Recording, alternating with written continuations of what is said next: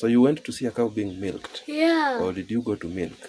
I went to see a cow being milked. Yeah.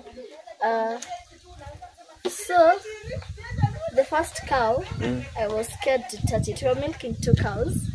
I was scared to touch the first cow. So I left my cousin do it. And then the second cow, I saw that it was the last one. We are milking today for the day. So I decided to try.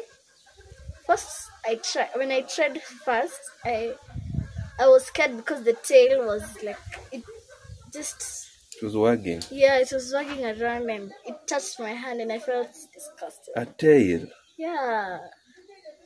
A tail? Okay. And then the head was it was looking at me.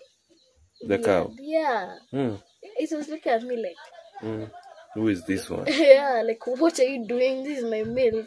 I was scared. And then I stepped on its poop. And then my leg was covered in cow poop.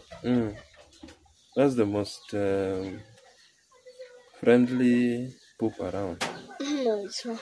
Yes, that's what we have used to smear the floors of our houses for many years. It's manure, one of the best forms of manure around.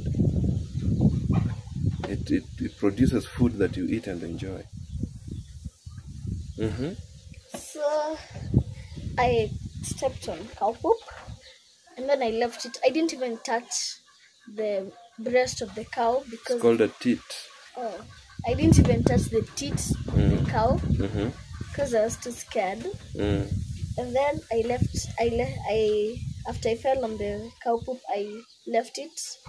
And then when I saw my younger cousin do it, I was like, this is so embarrassing that my younger cousin is doing it and I can't even touch the tail.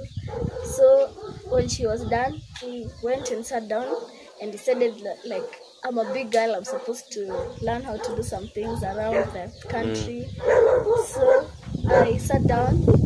My grandfather, he held the tail of the cow since I was scared.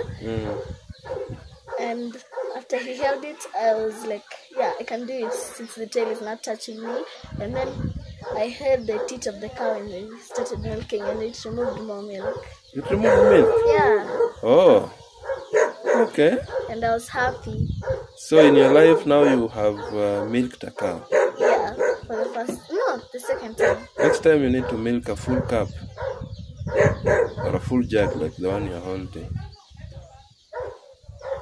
And you get to learn to a level where you can now use both your hands.